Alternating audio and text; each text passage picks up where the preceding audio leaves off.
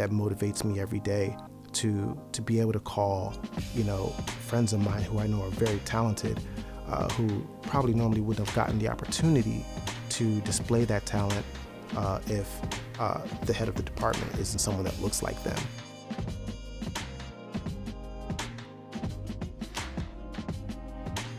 Oh man, being on the other side of the camera looks so weird. What's up everybody, my name is Kevin Spence and I'm a cinematographer based in Philadelphia, Pennsylvania. Well, like many of us who started out in this industry in the mid to late 2000s, you had to be, at that time, what they called a predator. And that was somebody who could shoot, produce, and edit their own content. And that is kind of like the basis for kind of getting your feet wet and understanding what it takes to be a content creator. During this time, I was also a still photographer. At that time, I didn't have a reel when I wanted to start finding jobs as a cinematographer. So what I did is I dedicated probably about a good year into capturing images by myself. So while I was transitioning from being a still photographer into a cinematographer, I would walk the streets and just film everyday life rather than take stills of everyday life. That started allowing me to understand the concept of what motion should look like. My artistic and creative process is usually two things. One is, the first thing is just consuming other creative content. I don't watch television the same anymore, you know what I mean? I kind of just like find myself always pausing a frame just so I can figure out what their lighting diagram was. I love watching other creatives create.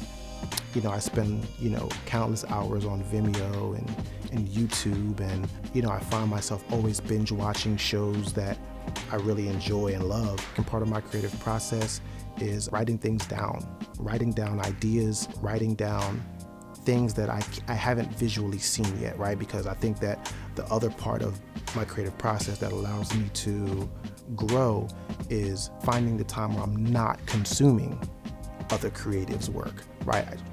Really kind of focusing on, what do I see in my mind?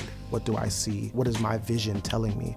One of the things that motivates me the most about being a filmmaker and a cinematographer is knowing that I did not enter this field traditionally. I don't have a formal education on being a filmmaker.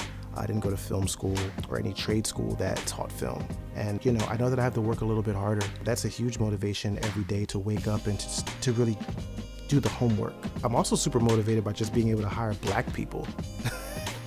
Being a cinematographer and head of the camera department, I'm able to give jobs to, oftentimes marginalized individuals in the industry. And that's a responsibility that motivates me every day, to be able to call friends of mine who I know are very talented, probably normally wouldn't have gotten the opportunity to display that talent if the head of the department isn't someone that looks like them. I think that is, for me, the proudest moment that I have as a filmmaker, and I think that really sparked the light that I needed to go even harder from that point. And my advice to young filmmakers: collaborate. To me, that's gold right there, man. Get the homies together, man, and shoot that thing that you guys have been talking about. That short that you said is a great story to tell. That comedy sketch that you guys laugh about, while you just hanging out, or at dinner or at lunch or something. I think that is a true powerful tool, is collaboration. And when you have the access that you can have now to the community that you have, I think that there is a direct path to exploring maximum creativity with no holds bar, with no corporate companies or ad agencies looking over your shoulder to, direct you into what they want. You, in this moment, have full creativity into doing whatever it is that you desire.